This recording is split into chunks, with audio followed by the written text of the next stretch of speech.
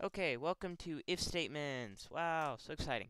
Okay, so I just wrote this code, but it broke because I forgot to put the parentheses in dot lower, and then I forgot I named input string input. So that's great. So I had to fix that. So code's already here. Great. Okay, let's go over it. So we have a function called 1, we have a function called 2, function called 3. They print their respective names, right? Nothing crazy. Print 3, print blah, blah, blah.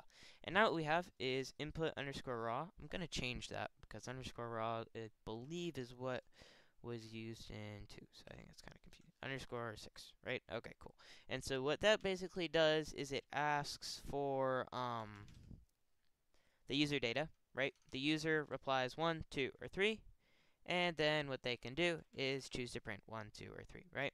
Okay, and so first one is asking dot lower. That is basically if they type in all caps, doesn't matter.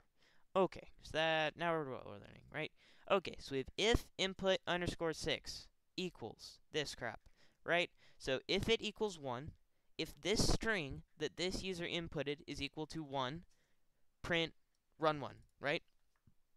And then if they chose the numerical one, do the same thing, right? Because it's converted to a string, it's not going to interpret as a float or any of this madness, right? Okay, cool.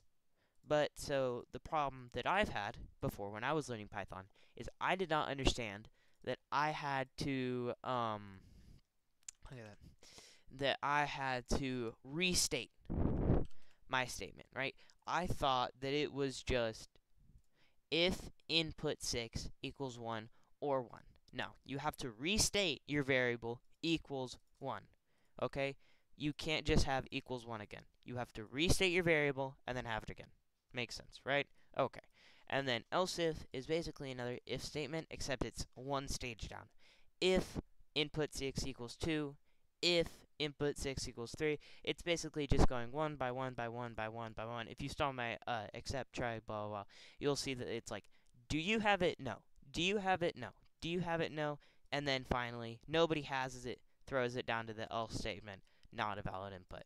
So if you have an error, if you put in some weird Unicode and it doesn't figure out, I don't know, whatever the issue is, it's going to print not a valid input, and it's going to run ask again. Ask is this, it's going to tell you not a valid input, 1, 2, or 3, right? Okay. Pretty simple, not super complex, but is super important. And actually, what we want to do is demonstrate the and. So what we're going to do is we're going to have input underscore 5 equals string input 1, 2, 3, and we don't need to lower it. Cool, because it's already numbers, but we can still do that. I don't care. Right? Okay. So and input 5, right? And instead of or, we want an and. But basically, and is saying is, do both of these equal each other, right? Do both of these make sense?